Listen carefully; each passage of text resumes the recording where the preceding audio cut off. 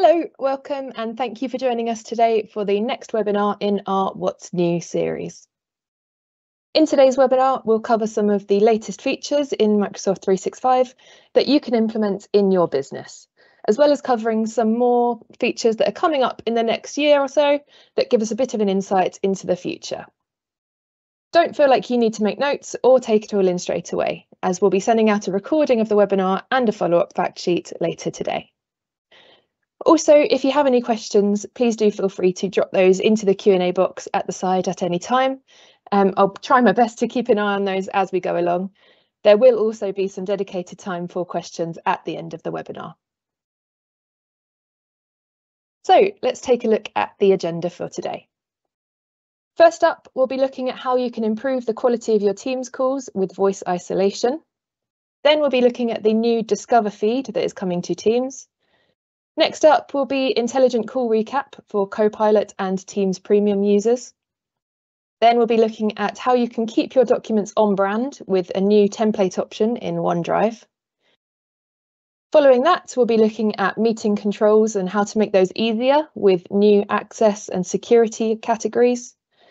And then we'll be looking at the new Sticky Notes app in OneNote. Finally, we'll be finishing up by looking at what's next for this webinar series, the next steps that you can take with your organisation as well. So good to see many people returning again for today's webinar. For those of you who may not have met us before, let's start with a welcome. My name is Jennifer Benge and I'm the marketing lead at Bedroq. Bedroq is an IT managed service provider and Microsoft solutions partner for modern work. This means that most of the IT we implement is based on the Microsoft stack. So that includes things like all of the Microsoft 365 apps, Teams, Azure, etc. We're also experts in secure, resilient networks and managed IT solutions where high performance is absolutely critical. So this means that we work with organisations that have some of the highest security requirements in the UK. We manage mission-critical IT and operational technology for highly regulated organisations. The most important thing we want to achieve, no matter what your organisation does, is to make sure that your IT strategy is supporting your business as a whole. We do this with the help of our 8 strategic rocks that you can see on the screen here. So these are skills, data, investment, backup, strategy, security, quality of service, and collaboration. The collaboration rock is the focus of this webinar series, as at their heart, most of the Microsoft tools and apps that we'll be looking at are collaboration tools. We meet lots of different organisations throughout our daily work, who most of them already have these Microsoft apps and solutions in place, but they're not necessarily using them to their highest capacity. So we designed this webinar series just to make sure that if you are investing in those tools, you're getting the best value and best outlay from that investment as well. So let's get started by looking at some of the new features that we've got today. So we first introduced voice isolation in last December's What's New webinar, and I promised I'd let you know when it was going to be available. The latest update is that it has started rolling out now and should be available sometime between now and the end of May. Obviously, not everyone gets it exactly the same time. There are an awful lot of Microsoft customers that it needs to roll out to, but that's the latest information that we've got, that it should be becoming available to you by the end of May. On the left is a screenshot of the options that you currently have for reducing background noise in your calls and meetings. Noise suppression allows you to cut down on background noise to varying degrees from low to high, or you can turn it off completely. The new feature is on the right, voice isolation. With voice isolation, Teams recognises your voice and suppresses other noises to ensure that you're the only one heard in, for example, unscheduled calls or scheduled Teams meetings. After a brief enrolment process, the AI in Teams will begin to recognise your voice. Noise suppression masks out any other background noise, whereas voice isolation will filter out other voices as well, making sure that your voice is the only one that can be heard.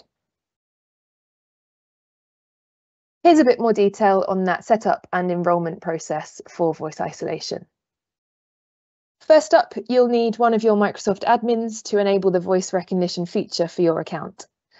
Once it's available to you, navigate to the Recognition menu item in the Teams Settings menu to start. You will go through a quick and secure enrolment process that involves reading aloud a short paragraph, and it's worth noting if we do have any viewers outside of the UK, you can do this in one of 25 languages, so it does recognise other languages as well.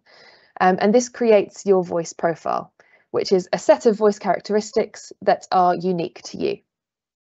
This voice profile will then be used by the voice isolation model to ensure that only your voice is transmitted through your microphone. Alongside suppressing unwanted background speech, voice isolation still removes all of the other background noises that you might have used noise suppression for, just to ensure overall quality of sound. Once you've created your voice profile and enabled voice isolation, it will take effect during your next meeting or call. For this feature to work, the user is saving a recording of their voice. So this voice data is stored and processed in the same region as all your other Teams data, but you do still need to consider, kind of as an organisation, whether you want that biometric type information saved. So that, think about whether that fits in with your existing compliance and governance policies and whether that's something that you want to allow for your organisation or not. But if it is something you want to use, I think this could be a really useful feature just to cut out any kind of general background noise, especially as some of us are, we're returning to the office. Some people are still doing Teams calls whilst in the office, so there are a lot of other voices around. This is a useful feature just to make sure that you're easy to hear on those Teams calls and only your voice is the one that's being sent through to your calls and meetings. So again, this is rolling out now, should be available by the end of May. The final additional feature that is coming with this update is a label which will indicate whether noise suppression has been activated or not. So it's quite small on this screen, but as you can see, the caller on the top left has a purple label where his name would otherwise appear, indicating that noise suppression is active. This will give the user confidence that if they are in a noisy setting, the other attendees on that call won't be able to hear the background noise. So I know there's always that awkward moment where you can hear something going on in the room behind you. Perhaps there's a dog barking, perhaps there's someone being extremely loud on another call, and you kind of have to say, oh, I hope no one can hear that. Can everyone still hear me okay? This is just a little badge type button that will give you the confidence to know that all of that other background noise is being blocked out. And just for that extra peace of mind, you know that those extra noises aren't being transmitted and you're still easy to hear for the other people on that call. Okay, next new feature that we've got today, the Teams Discover feed. So the Teams Discover feed is a personalised, scrollable feed of Teams channel content that helps you to catch up on posts from people, channels, topics in a single feed. So the idea is that you can adapt the feed to show you only posts from people or channels that you want to appear in this Discover feed, helping you to catch up on topics or channels that you're interested in across either your team, a wider selection of teams, or the whole broader organisation. This feature has been in public preview for a couple of months now, and we're expecting it to start rolling out fully quite soon. Some additional features that the feed provides, which will give you control as a user, it will allow you to see why the post is relevant to you, along with the feedback mechanism to share with the product if the post was useful or not. So in essence, you're kind of training the tool to show you more of those posts in the future or less of those posts in the future, whether you're telling it if it's useful or not.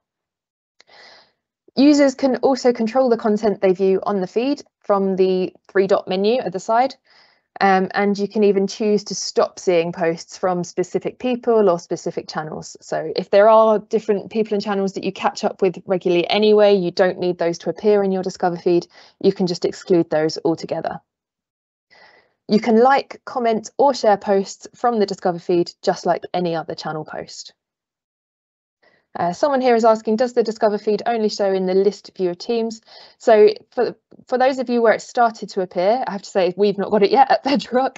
It will appear right at the top of that left-hand channel list of Teams. So yeah, it will appear just there, right at the top underneath the Teams header. Okay. Next part is you can change what you see in your feed by selecting more options. From there, you can choose an option from the menu. You can choose not to show the specific post again, or not to show posts from that entire channel or from that person. To see the types of posts that you're hiding or to unhide posts, select Settings. A window will appear, like the one on the right there, that will show the posts that you're currently hiding. You can just select to cross those out if perhaps you hid those by mistake and you do actually want those to appear in your Discover feed. You can unhide those just by clicking that cross to the right. This feature isn't widely available yet. As I said, we are kind of expecting it to be rolling out anytime soon. But some of the feedback that we've been seeing so far from the preview stages suggests that users might find the sudden appearance of the Discover feed a bit confusing. So as posts from all different channels and chats will appear together in the same list, the same feed, some people have kind of panicked almost that everyone included in that feed can see all of the different posts in there.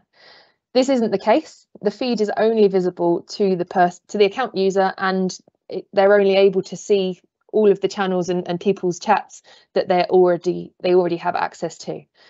But this is just something worth bearing in mind if people generally come to you in your organisation to talk about new things that have appeared in Teams. It's just something to bear in mind that you may need to give people the confidence to understand that anything that they see in the Discover feed is purely for them. And just because there's different channel chats all listed one above the other, those people can't see all of those messages that are in that feed. So that's the new Discover feed in Teams. Next up, we have Intelligent Call Recap. So the Calls app in Teams will soon have AI-generated notes and action items from your calls so that you can pay attention to your conversations and save time coordinating the next steps. This Intelligent Call Recap will work for both VoIP and PSTN calls, and summaries will be generated from calls for which transcription was enabled. So that's important to note. It's not just listening into your conversation and then creating some bullet points based on what it's heard. It is just using the transcription that it's already created to create a summary from that. So it's taken all of the, you could have pages and pages of transcription notes, and it's just picking out the key items from within that to create this intelligent call recap. This feature will be available in the first half of 2024, so quite vague, but any time around now, for both Teams Premium and Copilot for Microsoft 365 users. So unfortunately, this is not something that comes with the standard Teams, but if you are a Teams Premium user or you have started using Microsoft Copilot, this is a feature that will be available to you.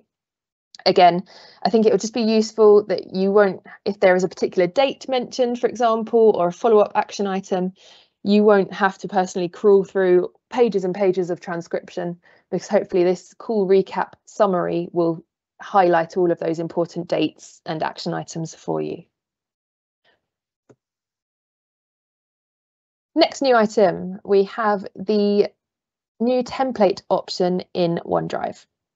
So coming soon, selecting the Add New button in OneDrive for the web will give you the existing option to create a new blank file, but also the new option to create from templates for Microsoft Word, Excel, and PowerPoint. So what this does, it will allow you to browse templates by category or search for a specific template. You'll then be able to preview each template and create a new file from it in one click, or view the details page for more information about that template. If your organisation has templates stored in an organisational asset library, these will also be available. So you can see on the screenshot here, the first item that is highlighted at the top menu is recommended templates, but the next one along, that says Contoso, that's Microsoft's kind of fake brand that they use for their examples. That would be your organisation name. So if you do have existing branded templates that you want people to use, you'd be able to put those in that section there. And just, it's a really quick way to keep people on brand.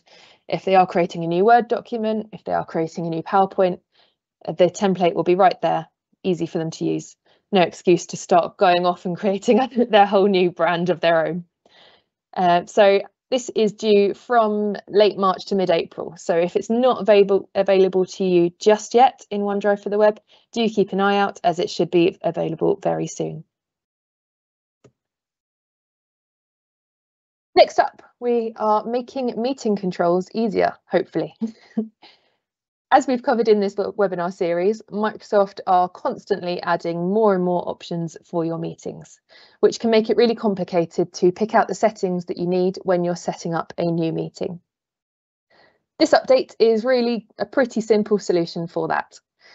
Rather than adding further new options, it would just add the existing options into related groupings or categories, making it easier for you to find and select the meeting options that you want.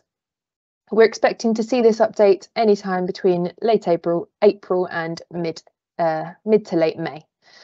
So again, when you're setting up a meeting, you'll just have this new meetings option menu available to you, and you can select everything from there. So in terms of the security requirements that you need, the access availability, all of those things you can set up from these categories. Just you can kind of work through that list and make sure that you've not missed anything for that meeting. Next up, this was another addition that we added to this webinar just recently. This is a new extension to OneNote, which is called Sticky Notes. It's designed to help you grab information quickly that you can then revisit at a later time. To launch the new Sticky Notes app, open the OneNote OneNote app on Windows and select the Sticky Notes button. So you can see here, it's just in the menu right at the top next to the share button. If you do have the latest version of OneNote, it should be up there already for you. After launching the new Sticky Notes app, you can pin it to the taskbar. And if you do this, if you do pin the Sticky Notes app to the taskbar, there will be no further need to open OneNote to access it again in the future. So although it is part of OneNote, it kind of does exist on its own as well. You can pin it as a separate item in your taskbar, so it's just always there when you need it. So here's some of the features that come with this Sticky Notes function. So when you select plus note, you'll be able to create a note, or you'll be able to select screenshot to take a screenshot of your current app window with a single click. So rather than opening another screenshot app and then dragging the bit that you want to cover, just one click and it will screenshot the entire page that you're currently looking at. The note will automatically include original source information of the app window where the note is taken from. So, for example, when a presentation is shared in a Teams meeting, this feature will allow you to take screenshots of important slides with a single click while staying focused on the meeting. So again, rather than having to quickly find your app to take a screenshot, drag, quickly get that and then save it somewhere, this is just going to create all of your screenshots in a rolling feed so that you can take more than one and they'll just all appear stacked on top of each other. For a recurring meeting, if you're taking notes on the same page and you're about the same presentation, or it's related to the same meeting, your past notes will automatically rise to the top when you open the new Sticky Notes app during that next instance of the meeting series. So it's quite intelligent, where it will help you go back to your previous notes from that recurring meeting, and you can just, again, stack on top of those last notes so that everything's held in one feed altogether. You can also use this new Sticky Note option to capture a note or screenshot from a website. In this case, clicking the note will reopen the website that you took the note from. So if you regularly take notes from the same website, you can return to capture important sections from your previous notes, and they'll all rise to the top in the app when you go back to the same website later. So, for example, maybe you're always taking notes from the same news website. You need to stay on top of a particular sector's news. The Notes app will redirect you to all of your notes that you've taken from that website, and you can just continuously add to that note. To use the Sticky Notes app in a side-by-side mode while using other apps, you can also dock it to your desktop. So again, really useful if you're keeping track of all information and notes that you've taken from a particular presentation or a particular website. You can then view those really easily side by side. Sticky Notes is currently in public preview for people using the latest version of OneNote. So you might not have access to it straight away, but it will be coming soon. I'm looking forward to learning a bit more about this feature and putting it into action so that we can see how useful it really is in day-to-day life, how often we're going to sort of gravitate towards this rather than any other note-taking options. Okay, we've whizzed through our new updates for today. I just wanted to let you know about the next webinar in our series, which is coming soon. So that will take place in May, and once again we'll be looking at the latest releases from Microsoft. So Cara is going to drop a link into the chat for us, which is done. It's in there for you. If you would like to sign up and join us again on the 2nd of May, please do just feel free to follow that link, fill in your details and register for your place now. We'd really like to see you again in May. I just wanted to remind people about the stakeholder workshop that we offer. So this is the 8 rocks assessment. So going back to those 8 strategic rocks that we talked about right at the start of the webinar, this stakeholder workshop is designed to get consensus on the priorities for your organisation. So we can conduct this face-to-face or virtually, and it just helps to get leaders and investors aligned on the best way to solve any IT issues that your organisation is currently facing. So it will potentially help you address where you can cut costs, make cost savings, or make additional investment to improve the way things are going. There are no cost implications to actually taking the assessment other than a mutual investment of time. So if that sounds like it's something that could help you and your organisation, please do feel free to reach out and we will be happy to talk you through the next steps for that. Okay, we have a little bit more time for Q&A now. So if anyone has any questions on any of those new features that we've covered, please do feel free to drop those into the chat box now. So someone has asked, where does it show that the person on the call has voice isolation on? So as far as I know, there will be no kind of outward indication that you as a speaker on a call are using voice isolation. Obviously you'll know because in the settings you've switched it on. There's just a slider button in your settings menu to say that you want to use your voice isolation. But there's no, similar to if you had noise suppression on, which a lot of us do already, there's nothing kind of outwardly to the other attendees of that meeting or the other people on that call to tell them that you're using voice isolation. Hopefully the only way they'll notice is that they'll be able to hear you very clearly. And that's the only way they'll know. Someone's asking, is the OneNote Sticky Notes coming to Mac? It will be coming to Mac for sure. It might just be a little while longer than some of the Microsoft options. So I will keep an eye out for that for you, Alan, but it will definitely be coming. As I said, it's in public preview right now for people using the latest OneNote for Windows. And I think we'll just have to keep an eye out for you to let you know when it's coming to Mac. I think that's pretty much everything. If you do come up with any other questions or think, oh, I wish I'd asked that during the webinar, please do feel free just to pop a reply to the email that we're going to send you later today. That email will contain the recording and also some notes so that you can share those with anyone else in your organisation who you think might find it useful. But it's also, if you reply to that, it will come direct to me. So either I can reply or we can set up a call with one of our more technical team to answer any queries that you might have. Okay, last of all, I just want to say thank you everyone for joining us again today. Really good to see so many of you, especially sort of during Easter holidays time. And I hope to see you again at our next webinar in May. Have a good week, everyone. Bye.